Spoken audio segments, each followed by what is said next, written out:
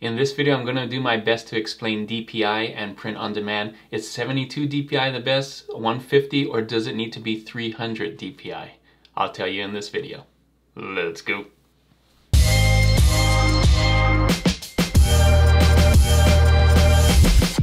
Hey everyone, it's Juno with Detour Shirts. In this video, I'm going to explain the whole DPI versus resolution and all that kind of stuff. I think it's really confusing. I get a lot of people asking me these questions in the comments, and so I'm happy to answer it in this video. Hopefully I do a good job in explaining it, at least as far as I know. If any of you think anything different, leave that in the comments if I didn't explain it right or if you understand it differently. This is the way I understand it, and I'm going to explain it to you. So first, let's talk about the difference between pixels and inches. So pixels first is a unit of measure for resolution on a monitor or a screen. So on your phone, on your monitor, or anything that's digital like that where you see it. Cameras have it, digital cameras have it. So pictures are based on pixels for their pixels are the smallest unit of measure for those. So it doesn't actually measure for inch or a dot or whatever. It depends on what size. Some monitors are higher resolution, so they can pack more pixels. The pixels are smaller. Some monitors, the older monitors, don't have that kind of real estate, so you hear things like 4K monitors or things like that, high pixel monitors. So pixels are not the same as inches or dots in inches. DPI is for printing. So when you hear DPI, it's dots per inch.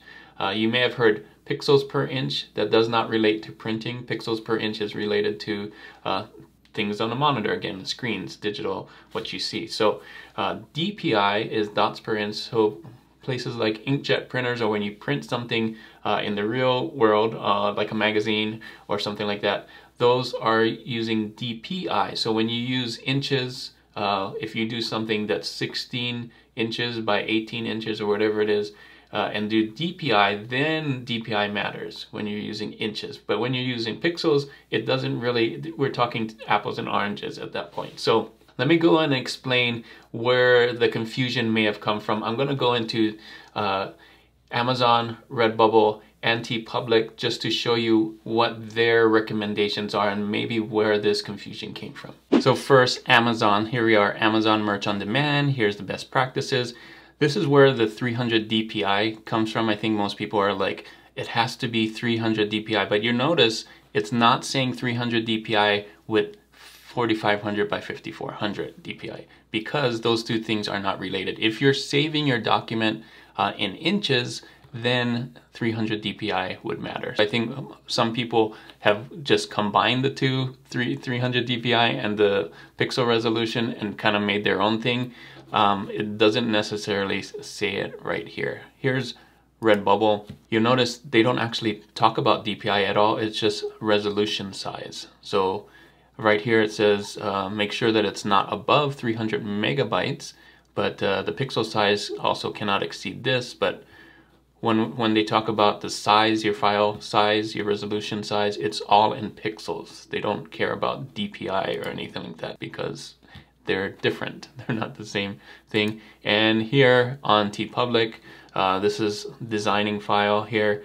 And again, this one just says the recommended resolution is PPI, 150 PPI or above, with dimensions set at 1500.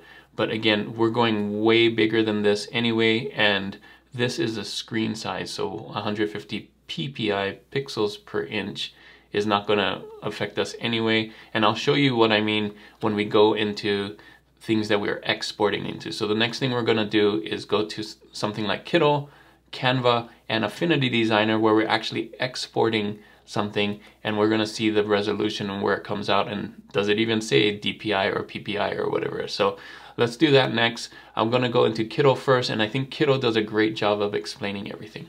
All right, so here we are on Kittl. Kittl.com. I'm going to show you when you export. We're not going to actually create anything. I'm just going to pull up and start a new project. And then you're going to see what happens when we do a new project. So this is the unit pixels. So let's do pixels instead of inches. And we're going to do 4500 by 5400. So you can see by default it's 72 DPI, but that DPI is related to things that are in inches. So postcards 4 by 6 inches, business card 2 inches by 3.5 inches. But those that are in pixels right here, the DPI doesn't matter. So I'm going to show you what I mean. So by default, I leave it at 72 because it really doesn't matter. So hit create here, and I'm going to put in a photo just so you can see the DPI. I'm going to stretch it out here. Full bleed. All right. Now, when I save this or whatever design we make on Kittl, when I come in here, you're going to see 4500 by 5400. The export size is in inches, and that's because it's trying to get the same resolution. For this resolution, how big does it have to be in inches with a DPI in inches? So with 72 DPI, dots per inch, in order to get this same resolution, 4500 by 5400, it has to be this size, 62.5 inches by 75 inches. Now, if we did this at 300 and then change this to 4500 by 5400, you'll notice that is kind of what we're looking for print on demand. This 15 inches by 18 inches on a t-shirt, that's the size right there. So in order to get this resolution smashed down into this size, it's going to be 300 DPI. So you'll notice if you do the math, so let's do a math for a second. If we change this to 150, and then this still keeping it at 4500 by 5400, we need twice the amount of space to get that same resolution, right? So if you take that 4500 pixels, that resolution, and divide it by 150, you'll get 30 inches. You'll need 30 inches to match the same resolution you would in, or 15 inches. So now, because you have less DPI, you need more space to match that resolution, that same 4500 by 5400. Hopefully that makes sense.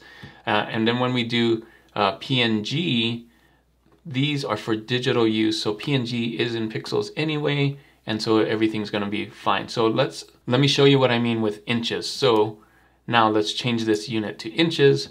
Now this matters for DPI. So you can see it changed. If I want to keep this at 4500 by 5400, let's say we want to do that 15 by 18 inches, right, for print on demand, it has to be 300 DPI. This is where the DPI matters, right? So now you can see the pixel size doesn't match. So I have to bump this up to 300 DPI, and now the pixels match, right? So that's where the DPI and resolution kind of mix together. So don't worry if you always have this on pixels in Kittl, it doesn't matter the DPI because the export size will be the right size in pixels. The DPI really doesn't matter at this point. Let me show you.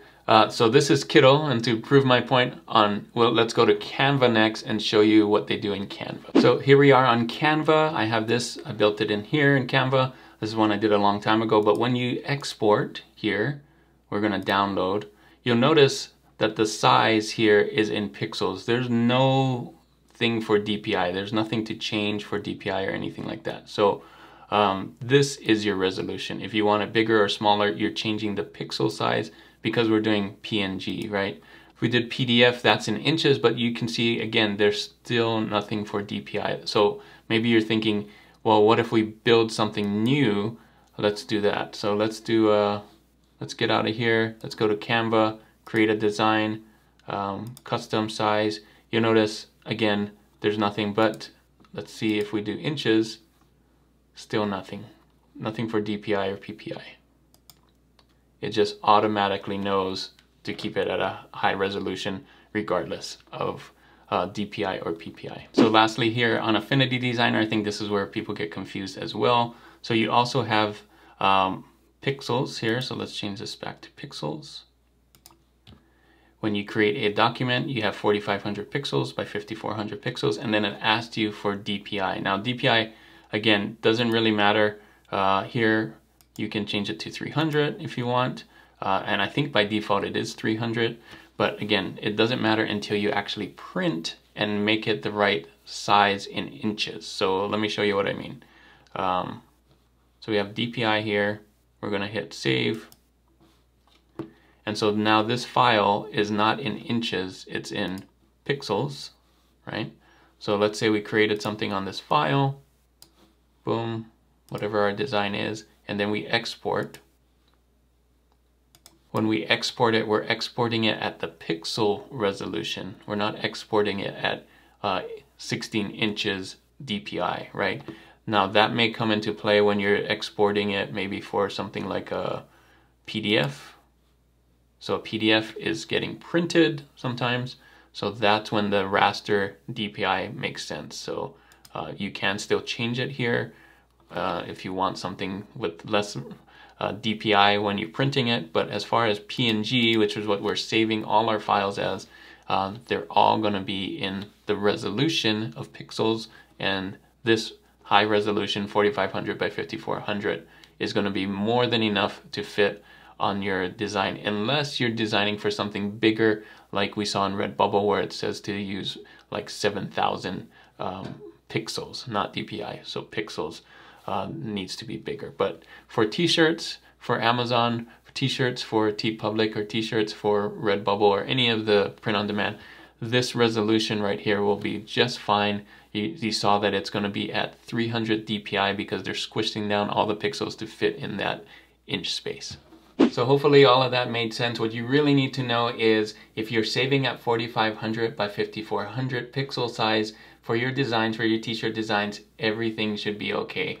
The DPI that you're trying to set is not going to affect your resolution for 4500 by 5400. It's going to be high enough for you to print something. So you can try this out as well. If you do 4500 by 5400 and change the DPI, you'll see that it doesn't actually do anything because they're the same resolution. That pixels is the resolution when you're talking about digital designs like PNG. So hopefully this was really helpful. Another question a lot of people had was RGB versus CMYK. I made a video for that right here. If you haven't seen that, click on this one right here. That explains the whole difference of RGB and CMYK colors.